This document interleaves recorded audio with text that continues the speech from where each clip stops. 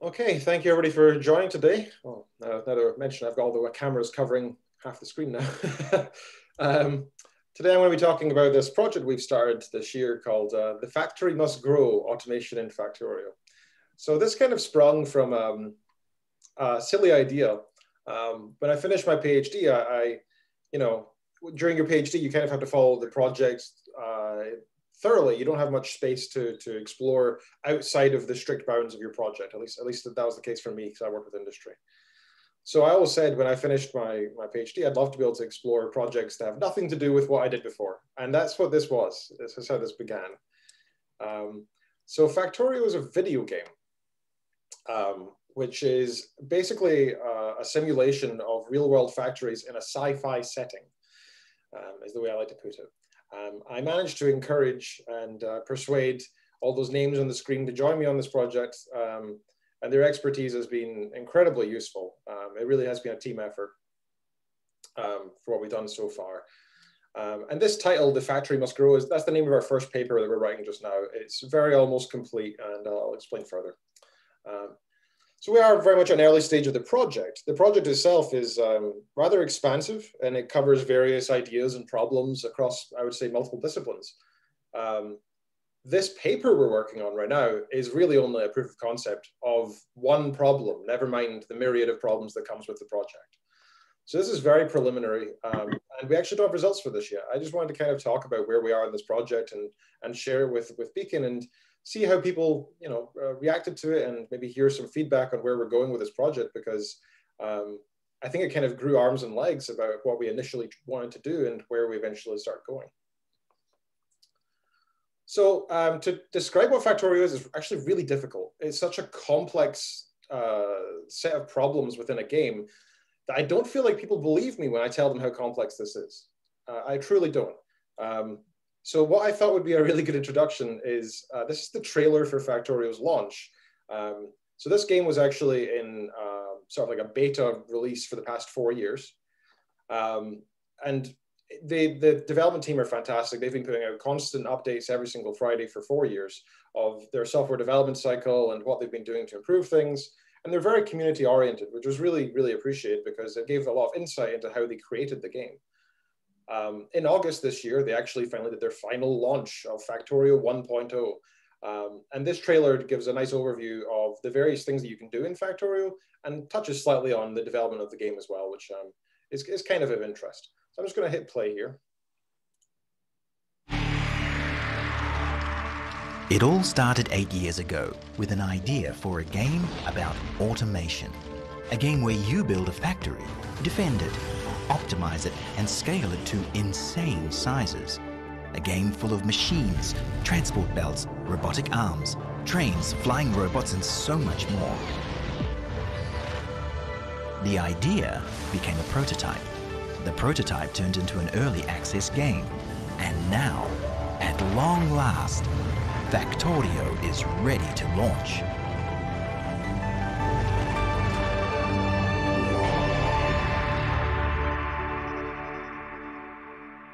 Okay, so that's their very brief trailer of the 1.0 release. And I hope you saw on the screen that there was a huge number of things interacting on the screen. Lots of machines, lots of mechanisms transporting items back and forth. There was these robots that were carrying items and constructing objects on your behalf. They're automated, so you give them sort of schedules or things that they must do. And there's certain requirements for all this to work. Machinery requires electricity, so you must think about the logistics behind passing electricity. You must produce and generate electricity. And all of these separate problems that are all technical optimization problems are interlinked. And let's go into a little bit of detail about that. And that's how this is research. It's kind of a hard question because I find that when we talk about video games, people immediately go, oh, that's not research. You want to play a game, that's all you want to do. But no, I truly do believe this is a treasure trove of optimization problems that has not really been touched yet. We did some literature review already, and there are a couple of papers talking about Factorio, but so far all they've been talking about is in-game economies from an economical standpoint, and somebody put forward an idea of optimizing it in a poster, then never did anything with it several years ago. So it's very much a novel set of problems that really haven't been touched yet. So here's an example of a few of the problems in-game that you'll see. For example, here we have materials getting transported in, and then you want to split them from one direction to another, and from one number of belts to another number of belts, like that. And this is iron ore and coal ore, if you're interested, getting put together and split again. We also have some kind of classical problems in computing science, which is this railway logistics here. You'll see there's a deadlock on the left, right? If the trains are not properly scheduled and properly controlled, they can actually cause a deadlock, which will, if you imagine that in the real world, trains stopping on a train track, be they full of materials or oil or people, it can be a very, very much, reduced production and efficiency if that kind of thing happens. So a smart system is required, like on the right-hand side, which is arguably not very efficient because some of the trains have to wait longer than others.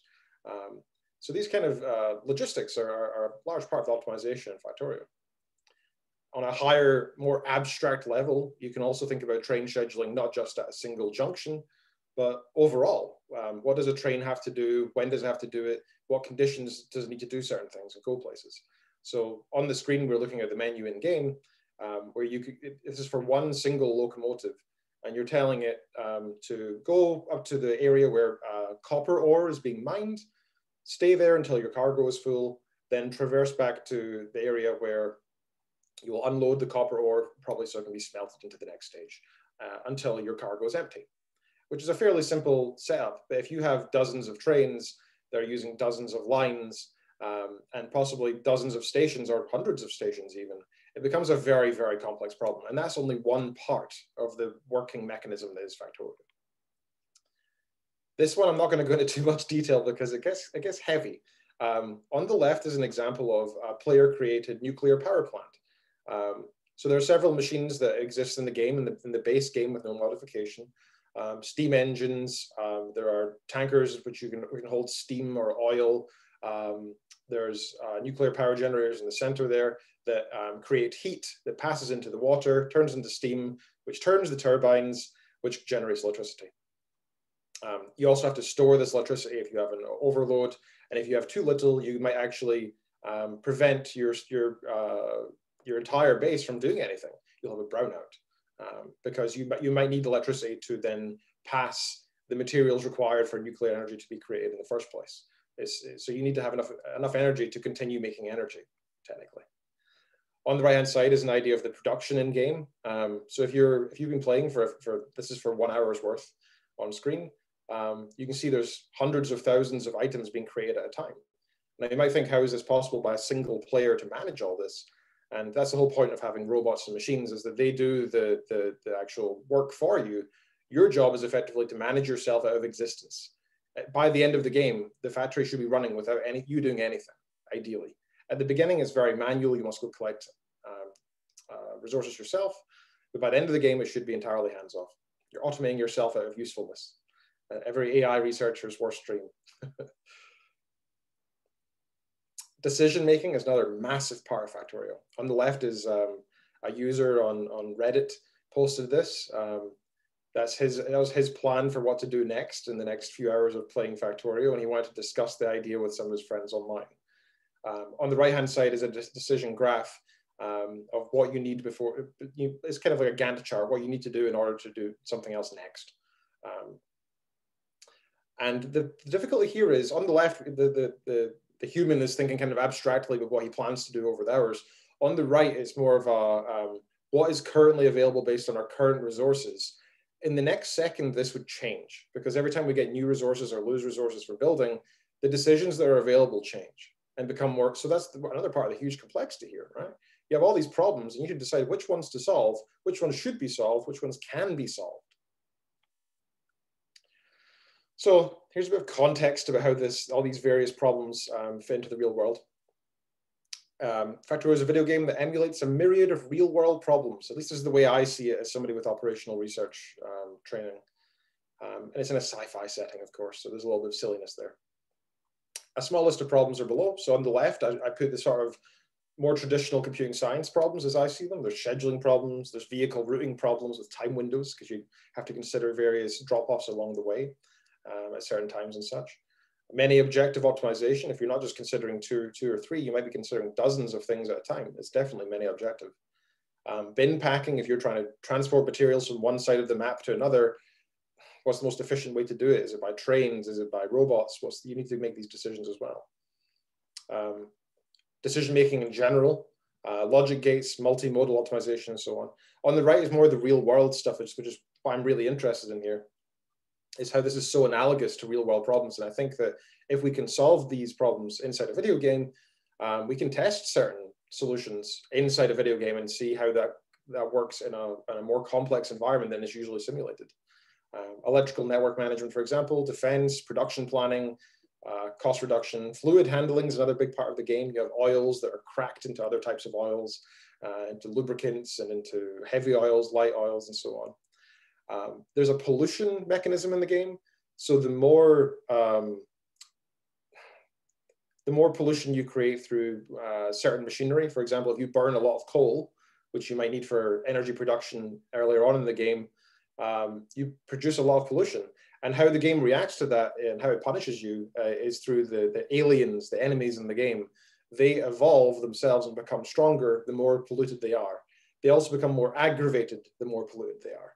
So the further you progress into the game, the more the alien natives, I guess, really, you're the one invading their planet, the more the aliens get aggravated, the more frequently they attack your base, so the more defense you need, which in turn means you need more machinery and more production, which usually increases pollution. However, there are some items in the game that reduce pollution. For example, if you choose to be less efficient with your energy and stop burning coal and instead replace it with solar power, there's almost no pollution. However, you need to produce a lot more materials to do that. So these kind of optimizations are part of it. And I'm hoping that you guys can see the connection to the real world here and how Factorio could actually be modified. You can modify the base game quite easily to include more realistic pollution elements. So if we wanted to get rid of this whole idea of aliens and replace it with something else, we could do that fairly easily and then explore this as a simulation for production in the real world. Also a very important element of the game is research with prerequisites. If you decide to create solar panels in the game, you can't just do that immediately. Your character, your engineer needs to actually do research in the game to calculate how to do certain things. And to do that, you need to produce a number of materials to get there. So kind of regardless of what you do, there's going to be some kind of cost related to unlocking the research. Even if you want to, for example, reduce pollution, you need to get there first. Your understanding of how to reduce pollution must be reached first. I guess it's arguably like us running simulations on our HPC. Even if we're doing it for an environmentally friendly cause, we're still causing, we're still polluting with carbon whenever we run simulations, even if it's for a good cause in the end. It's kind of analogous to that. And I think that has some merits to real world problems as well. But the most interesting part of Factorio, and this is really where I want this project to go, every one of the problems I've mentioned, they're all interconnected and all interdependent. So even if you solve one problem, one very specific sub-problem to optimality, you might then fail another one because of that. So you need to have this really, really careful interpretation of these various problems and solve them with consideration to each other. The problems are actually solvable to feasibility by humans. The video game is created for people to play, after all. Usually with a few hundred hours of experience, I say, if you play them for the first time, you'll likely fail because that's the nature of video games and the nature of challenges when you first try. However, solving to optimality, I think is arguable that no human has ever done that, because no matter how well we design it, there's going to be some kink along the line, which is, preventing the whole thing from being optimal. Some poor decision or some inefficient placement of an item.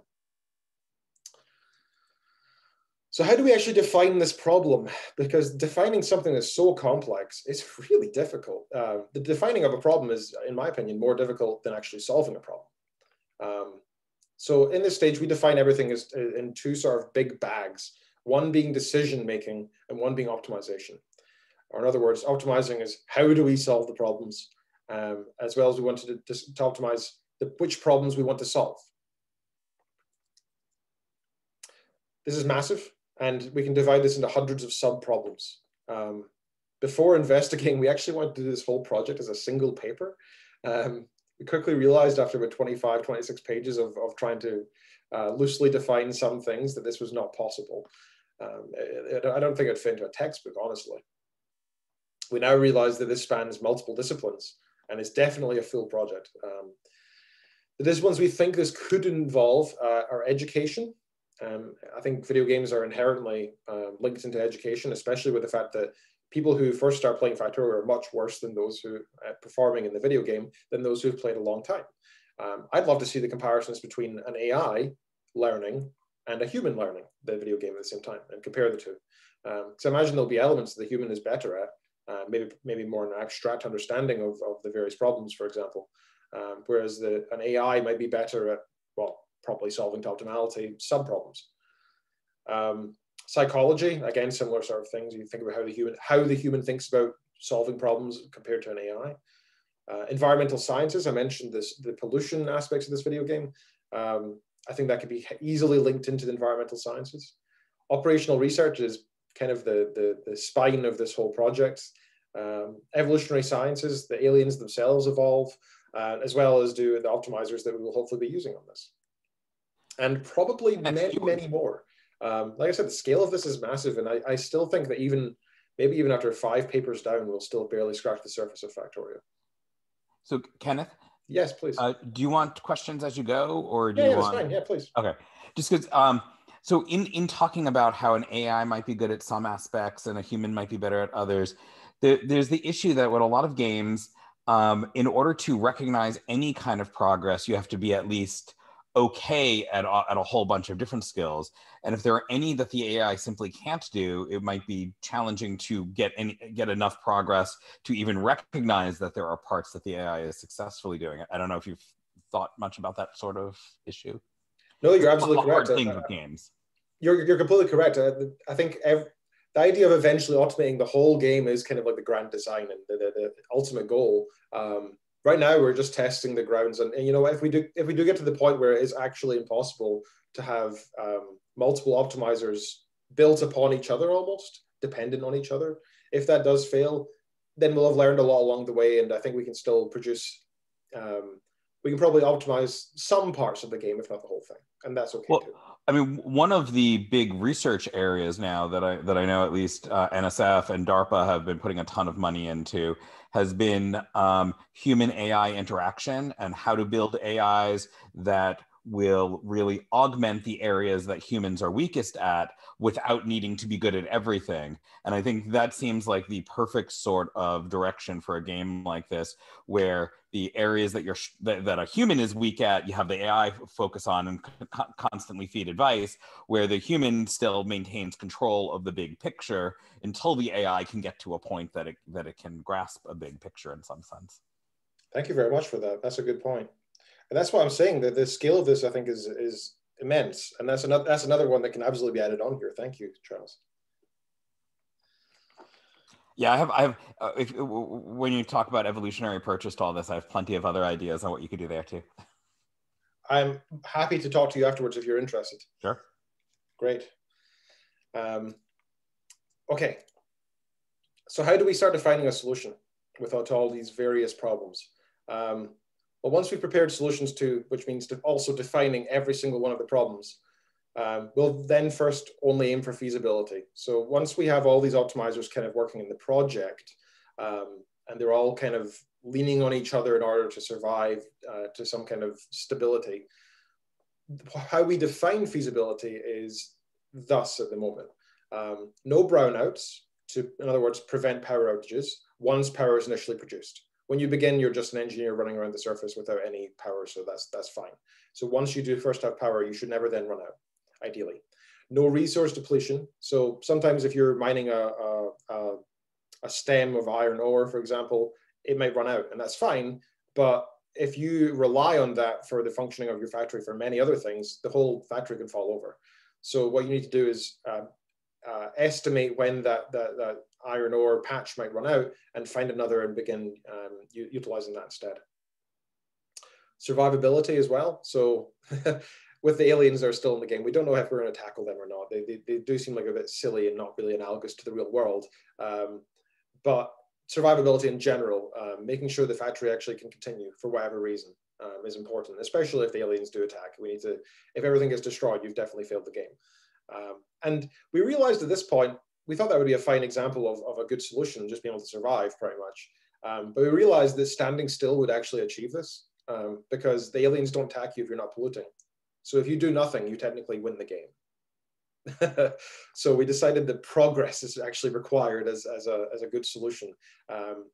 The end goal of the game is technically to launch a rocket. That is technically the final goal. However, honestly, I don't see that as being possible. I think that level of all these optimizers relying on each other and getting to that final stage that often can be 10, 15, 20 hours of game time, I think that's going to be really unlikely at the moment. I hope I change my mind, but that's what I feel like at the moment. Okay, so beginning design implementation, we've got all these ideas of problems and solutions. How do we actually begin thinking about solving at least one of them? And what we need to do first, one of the big challenges we realized is that we don't actually have any way to interface with the video game. Like, how do we tell the video game what to do?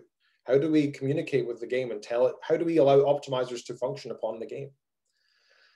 The initial idea was, well, people usually play with keyboard and mouse. So can we just emulate the keyboard and mouse and let some software control the engineer directly? I mean, that's useful because it's a standard input. So we'll likely have very few technical issues on the Factorio side. That should work fine. The downside is it'll be very slow, not only to train a bit of software to control the engineer. I think that would be its own paper in itself, to be honest. But it adds difficulty. We want to optimize the problems. We don't really care about controlling a character on the screen. That does not matter to us. So we decided instead that we can communicate via a mod. For anybody who's familiar with video games, mod is just short for modification. Whoop, who's the company behind Factorio, actually provide an API to interact with the game via the programming language Lua. That's actually really, really useful because it means that if you want to make a mod to, for example, I was talking about making pollution more realistic in the game, you can just create a mod in the programming language Lua, pop it into the game, and you can then, begin doing optimization upon the game, thinking about pollution in a more realistic standard. So we create a mod which allows us to send packets through the network to Factorio and back. It's a bit of a downside here is that it's slow to an extent because packets, even on a local network, you still have to navigate the sort of network interface. So it's not the fastest thing. Much faster than a human, much faster than we could possibly do, but it's still not the fastest possible. For now, we're doing this, but we'll see how this goes. The great thing about this is because we're doing this in Lua, the mod is in Lua, it means that you can actually communicate to it just through a text file, which means that you can actually communicate with the game with any programming language that can manipulate a text file. One of our biggest concerns with this project was, does this mean we have to code in Lua forever? Like Lua is fine, it's okay, but it's not a true programming language, it's a scripting language. But we've realized now that we can actually work with anything. And we now have this working using Archon. Archon stands for Remote Console. It's a library that's available within Python that already exists for Factorio. So what Ilya Mirlavi did in our group, he created this interface mod in Lua and in Python. So we can use any optimizer that's external. It'll talk to the Python interface. It's really easy to interact with. We don't need to know any of the workings of Lua. We don't need to understand Lua at all. You can just write your optimizer in your standard language, as long as you have a fitness function and an optimizer, just the normal stuff, and you have an input and output mechanism to the Python script, you can optimize Factorio. And this means that the reason behind us doing this is because we want to eventually open this up to not just being our small team, but bringing on a lot of other people who are interested, because like I said, this is a massive project. So if somebody doesn't feel comfortable coding in Lua, they can still take part, and that's a good thing. So a quick question about this whole interface. Yeah. And I mean, I don't know exactly what's possible in mods, but can you turn off aspects of the user interface in the mod in order to speed up the game, right? To accelerate everything, so it's not taking the time to generate the graphics, so it goes at a higher speed and thus evaluate quicker. You can, but I can do you one better than that. So in this slide at the very right-hand side, the last part I was going to get to was We Sorry. actually Okay. found there's a headless version of Factorio that you can run that traditionally is used as a server, so people can connect to and play multiplayer. But we can use it just as a way of playing Factorio in a massively cut down version that's effectively just running, code in the background with no graphical element at all. And will it run faster because of that? Like, can you? Yes. Nice. Yes, much faster. So we found that there's actually a console command in game that you can run that tells it to increase the number of UPS, which is basically ticks per second. It's the number of processor ticks within the game that count as effectively game seconds. By default, it tries to aim for 60 ticks per second. But you can increase that up to whatever your processor can handle. We managed to get maybe 250 out of our standard computers. Nice. But now that we have the headless Docker version, which, by the way, we can now put on the HPC, we haven't tested the ticks per second, but I estimate it'll be in the thousands, maybe tens of thousands, which means that instead of us having to wait 20 seconds for a test to run, we might have to wait 0.2 seconds. I'm hoping that the thing that slows us down is the communication from the optimizer to Factorio and back, not Factorio itself. We originally played via Steam. So that's how most people access the game. They go onto Steam, and this is a gaming sort of interface to access a library of video games. Problem with that is it has digital rights management. So you need to have purchased the game in order to have access to the game effectively. We learned as well, however, you can actually get the standard game without DRM, digital rights management, from Factorio.com directly. So you don't have to go through Steam, which is nice, because so you can actually have multiple versions running at the same time. The problem was that was graphical, and that's when we came across this headless version. Okay, so our design decisions summary so far. We decided to communicate with Factorio via a custom Archon-based interface. We decided that we'll run Factorio in headless server mode to make it more efficient. But what about the massive quantity of problems? We still have hundreds and hundreds of sub-problems that we want to solve. That's not really tractable from a research standpoint at the moment. So we decided we have to choose one. We have to choose one that is a simple proof of concept for the project, ideally. Just to prove that it's possible, more than anything. Make sure that we can create the interface. Make sure that optimizers can communicate. Make sure that we can do it in a reasonable amount of time. We want to make sure that it's reusable code-wise, so that any of the future papers we work on can also, lean on the work we've already done. And hopefully this interface will be that. We'll be able to reuse the interface.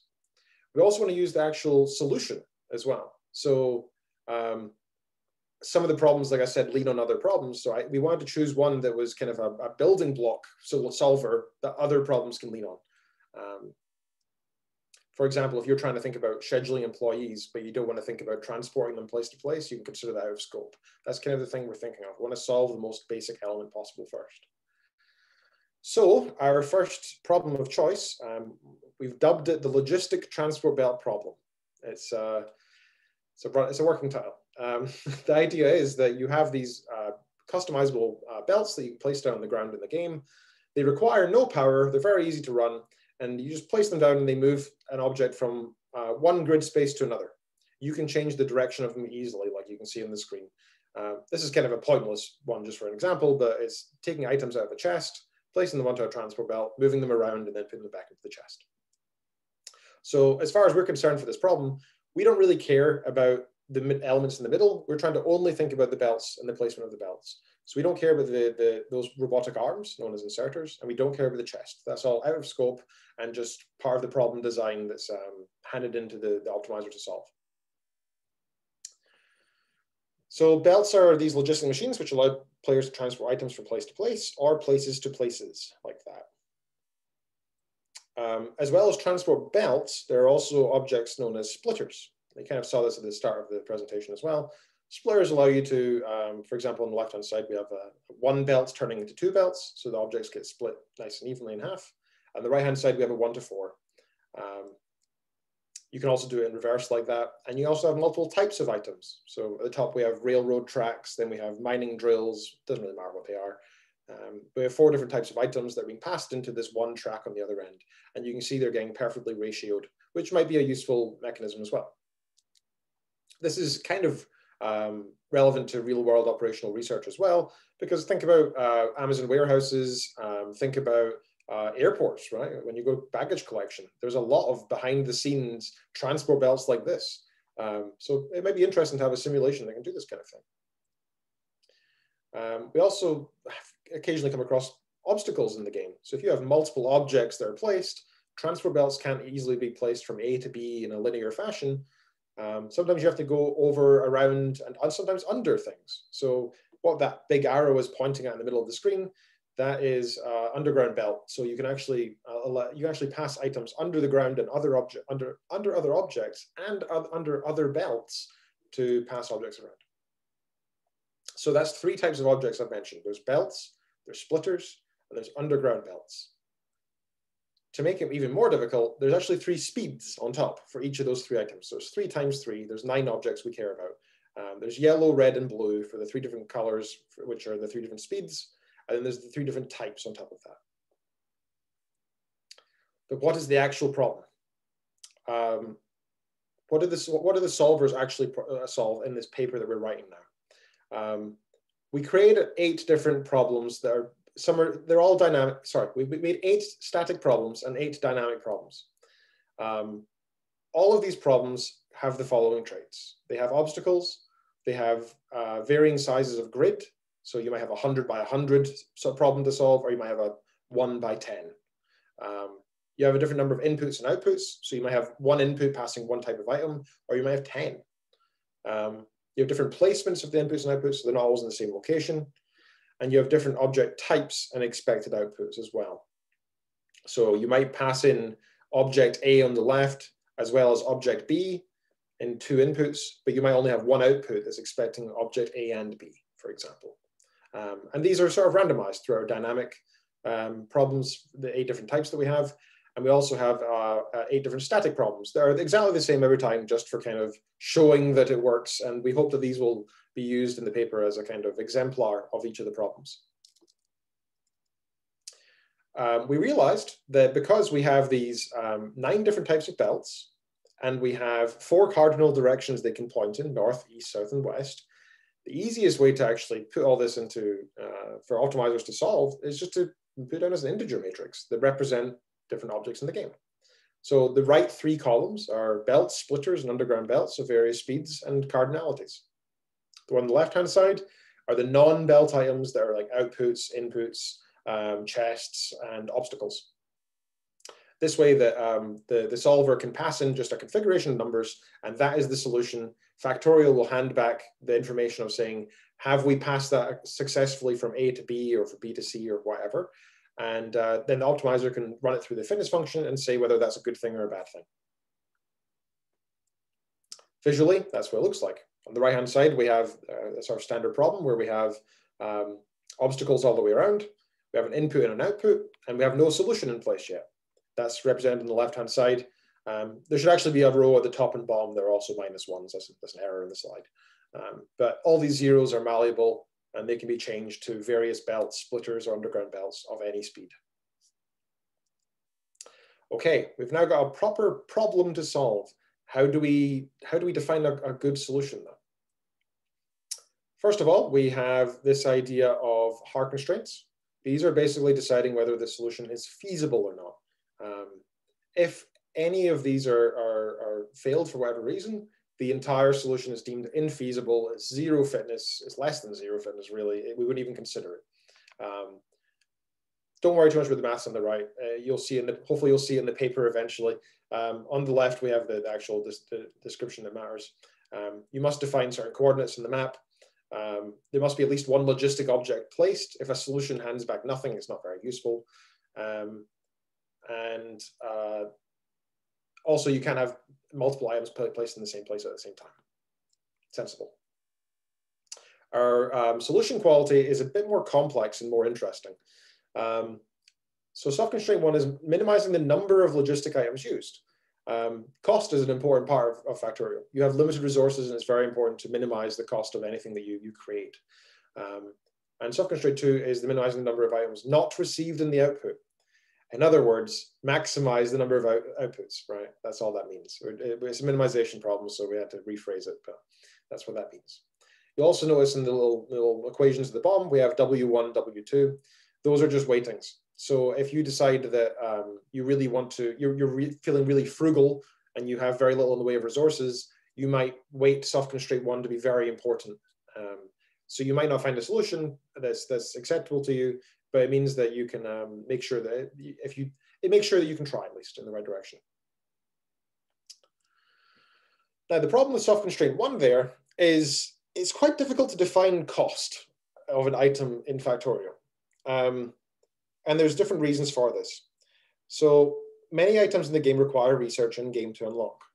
So for example, if you want to do a blue belt, the fastest one at the bottom right there, you require 20 units of lubricant, 10 iron cogs, and 1 fast belt, which is the previous version, and 0.5 seconds to create it as well.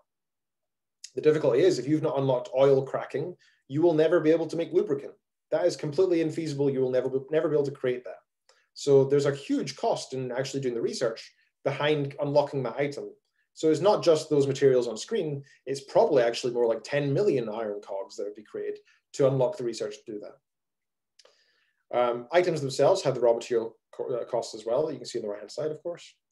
And some raw materials need research before being created as well. So there's a lot of difficulties in defining the cost of one of these items. Is it the actual cost? Is it the time cost? Is it the research cost? So that's a very difficult way of thinking about it. We decided that this is kind of ridiculous because they're really out of scope for this problem. We don't really care about research right now. We're not trying to think about that. That's completely out of scope. Instead, we're hoping that the weighting can really control that. An example is there at the bottom. So we might say, for example, inverse cost or fitness here. Using a belt, a yellow standard belt is ideal, whereas using a more expensive fast or fastest belt at the bottom is less ideal and you'll get penalized for that. However, if the fitness function at the end cares more about, for example, speed, which some of them do, we might prefer faster results, and that's okay too. But cost is something that we need to consider at any point anyway. Okay. We've talked about how the quality of a solution. We've talked about the problem parameters as well. Let's actually think about solving this problem. What we're going to use to solve it. Our first sort of guess for this was we don't really know the best way to do this. This hasn't been done before. There are a number of, well, as you all know, there's a huge number of search algorithms available. We decided to apply what we all know. So Stephen and Ilya both know artificial regulatory networks, so they wanted to put that in place. I decided simulated annealing was a very commonplace algorithm that could be used as a benchmark. We also decided GP and random search for a baseline. Our implementation isn't yet complete, so our only results so far are very preliminary. However, we have got the random search now working, and it has produced solutions that technically are feasible. It takes a long time because we're still using the graphical approach right now. Getting the Docker image to work on the HPC has been difficult because Docker is not actually supported. It's a third-party software known as Singularity, which is very difficult to understand. So we're having some problems getting that in place. But that's what we have going. I was thinking of doing a live demo, but I don't think I'll bother because that's never a good idea. So the next steps are to finish the implementation of the fitness functions optimizers, convince the HPC that the people who work at the HPC that we're not playing games when we upload Factorio there. We're actually doing work. We need to run our experiments as well and then submit this paper. And that'll be the preliminary part of the project done.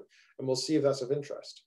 After that, we want to seek funding because, like I said, I think the possibilities and opportunities presented by Factorio are tremendous in research, especially with operational research, but also with other interdisciplinary projects that I mentioned. We also want to seek interdisciplinary colleagues for collaboration. I don't know anything about education or psychology, so I would love to talk to people who are interested and have some qualifications in the area and are interested in this research. I'd love to hear their points of view and see if we can come up with some kind of collaborative project that uses our interface with Factorio and can come together under this umbrella idea of a project across the various disciplines.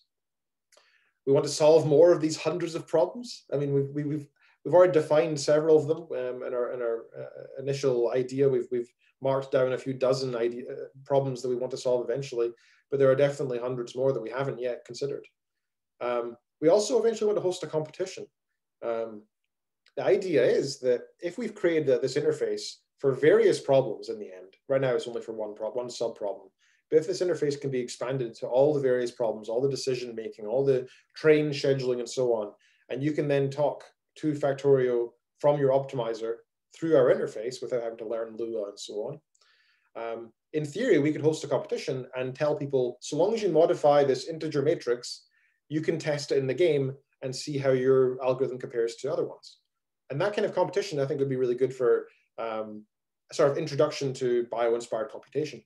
And I think that'd be really interesting. We plan to seek funding to host a competition like that, somewhere like Gecko maybe, because I think that could be really fun. Thank you very much for listening today. Very much appreciate it. If you do want to talk to me about this collaboration and all that, there's my email address at the left-hand side. And you can also contact me elsewhere from the stuff at the bottom right as well. The code from this project is not yet on GitHub. Well, it is, but it's private at the moment. Once we've published it, we will make it open source and everything will be available and accessible. But right now, we're obviously keeping it locked down just for now until it's workable and usable. But again, thank you very much for joining. If you have any questions, please don't hesitate to ask.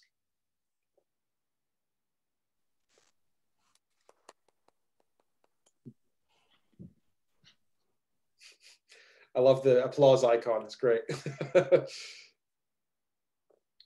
Again, one question. How would you characterize the problems here differently from, say, StarCraft? Because StarCraft is the next step in game playing. Is this beyond that? Is it parallel to that? Is it somehow different in challenges that it provides?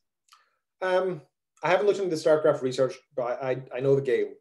So I can talk to that a little bit. I know that there are artificial intelligences that are currently, I think Google DeepMind is doing it, actually. I saw a talk on that a while ago. Is actually climbing the ladder in BattleNet. It's actually playing against real people and learning, which is great. This is not a competitive game, really. I mean, it can be. You can kind of force it that way. The purpose is really just survivability and optimization. I think you can argue StarCraft has a lot of optimization in it because it's all about you have resources and you are trying to optimize your base to an extent, but the majority of the game is based around combat. Whereas this game, I see combat as almost a side note that might be turned off for this project. So I think there will be some crossover, and we should certainly read that literature and see the similarities, because I think we can learn from it. But they're definitely distinct problems. If I could jump in on that, I think one of the differences that I'm seeing is that in StarCraft, the individual things that you build, for the most part, act on their own. And yes, they might produce resources that you need elsewhere, but you don't have to worry about all the very careful conveyor belt transport, everything moving exactly right in the same level of depth. There is still the elements of that, but I feel like it's not anywhere near the same level with so many different resources all needing to get transported and all these routing problems. Yeah. I think in StarCraft, you can find an optimal solution to the small space that you can place items quite easily. I think in Factorio, just because of the sheer quantity and volume of problems that are interconnected, I don't think it would ever be possible to actually get an optimal solution. Hopefully I can prove that wrong, but I don't think it is possible. Just to point out to you, there are a couple of notes in chat also. Oh, sorry, I didn't see that.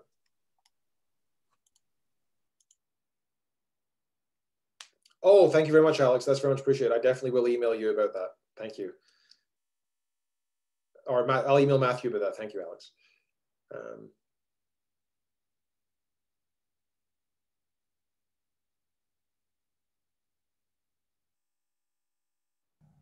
So Ken, I'm kind of curious. Do you have any plans for like outreach to the general public in terms of like YouTube videos or anything? Because I could see those doing quite well. There's definitely an audience, I think, for Factorio. That's a good question. I did an initial post on Reddit a year ago with this idea, just to ask. I sort of wanted to ask if it's been done already, because I didn't see any papers about it, but that doesn't mean some entrepreneurial professional gamer hadn't tried it himself.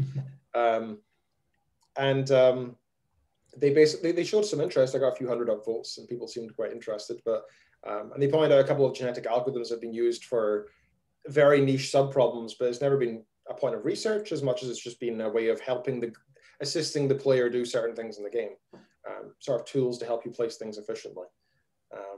And yeah, thank you, Bryce. Yeah, it'd be great on Twitch. I do have a Twitch channel, so that's a good idea. Right now, solving this belt problem looks really boring because all it does is place a bunch of belts, fast forwards the game, then deletes them all, and then it waits a second and repeats. It's very boring to watch at the moment. But yeah, eventually it would be fantastic to watch it try to do this. Gotcha. Thank you. And yeah, I do think there is an interest. We also reached out to Woob Software, the company behind Factorio, and they said they're very much interested and to reach out once we've done some initial research. So once this paper is published, we'll probably get in contact with them. We're hoping eventually to get sponsored by them, ideally. Talking with that competition, I'd love it if they provided keys to that game to any participants so that people can actually try it on their home systems without having to worry about headless versions and so on. I think that would be really interesting.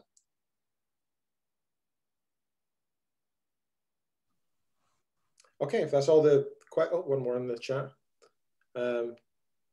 Jason says, I'm assuming the Factorio has a linear style to get from A to Z. You need to go.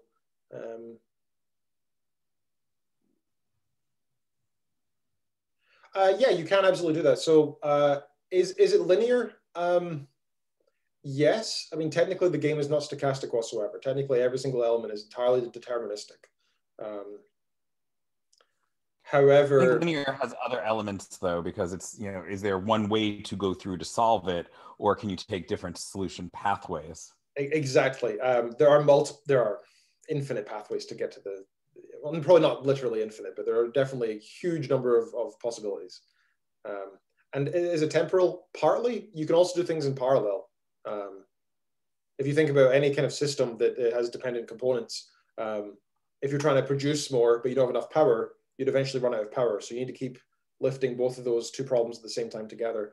So you have to sort of concurrently solve problems.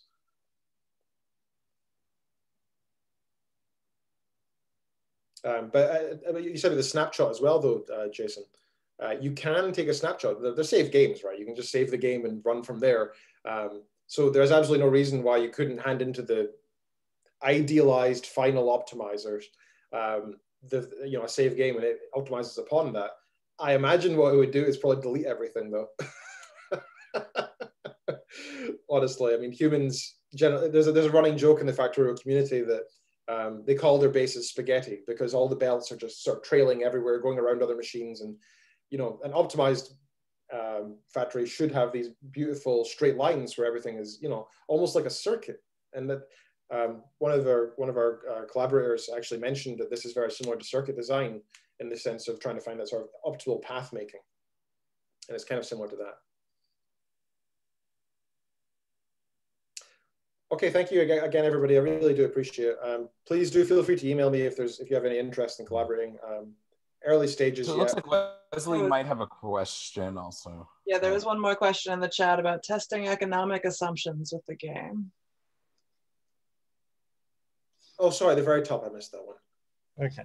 Yeah, there, of course, in any finite, place, unlimited growth is not going to be achievable, and so there is the concept out there of having prosperity without growth, and whether something of those principles could be tested through some variation of the game and your system.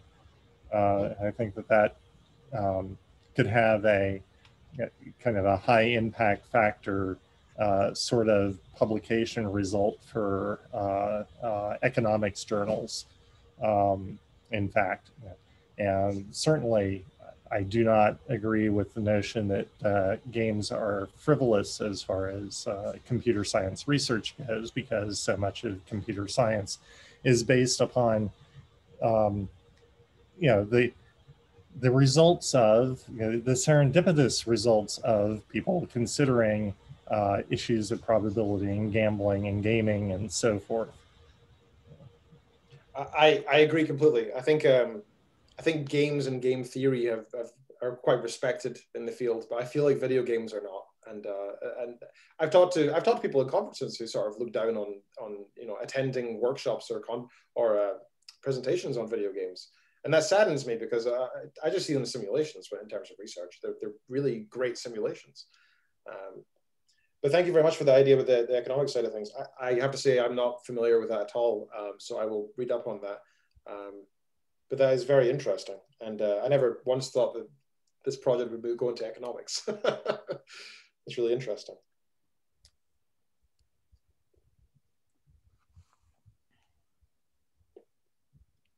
Okay, thank you, everybody. I really do appreciate your time today.